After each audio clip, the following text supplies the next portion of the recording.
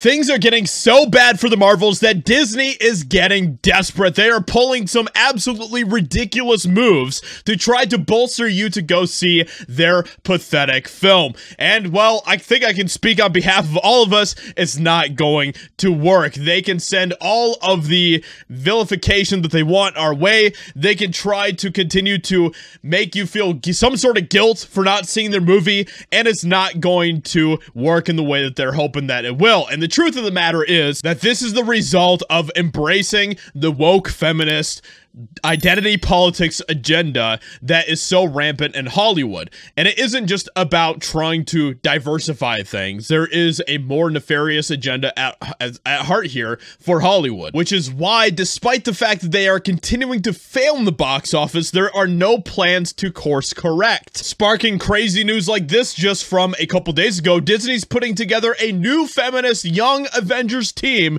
proving they learned nothing from the Marvel's box office bomb. Hollywood is very much focused on the long game here, and the long game in their minds relies on you and just our society in general getting to the point where we are so conditioned to all of this type of insanity that we will just blindly consume whatever type of nonsense they give us. Today we have some absolutely hilarious news because some celebrities are coming forward to try to convince you to go see this atrocity in theaters. Heather Antos, Gail Simone, and Kelly Sue DeConnick encourage their fans to see the Marvels demean individuals with opposing opinions. This is absolutely wild. Are actively trying to gatekeep fan opinions, imploring them to see the movie and to be quiet about their criticisms of the Marvel Cinematic Universe. This tweet, by the way, got absolutely obliterated on Twitter. She got completely destroyed for this really, really stupid opinion. It's really interesting to me that it's all men who are actively hating on the Marvels. The movie isn't perfect. Read my review for my thoughts, but it doesn't deserve the hate many men are giving it. Which, if you go and look at this tweet, I think it's still up. I don't think she deleted it, which is kind of shocking because she got completely ratioed. If you go and look at this tweet, in the replies, you can see just woman after woman being like, you are so wrong about this. I am not a fan of anything that is happening in the MCU right now.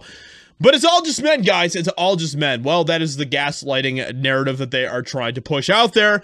But it gets even worse. Gail Simone says, good Lord, let people like things. No one is saying that you can't like the Marvels. I'm just out here giving my opinion on it.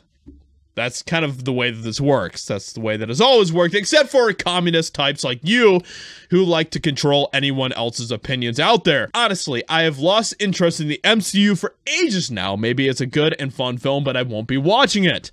And Gail Simone says, important news.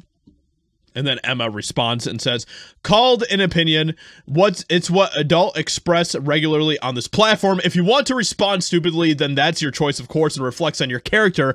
I'm just lucky you didn't accuse me of some kind of misogyny for not wanting to watch yet another MCU film. Maybe this is a good and fun tweet, but I won't be reading it. We all know she read it. We all know that she read it, right? Like, come on. Come on, she read it. She read that tweet. We all know it. Okay, so then we have Heather Antos who's saying, the Marvels is the most fun I've had in a superhero film in a very long time. Guys, this movie, The Marvels, it's like the second coming of Christ, guys. This is the film that everyone needs to watch. You need to watch The Marvels, my friends. Do not miss out.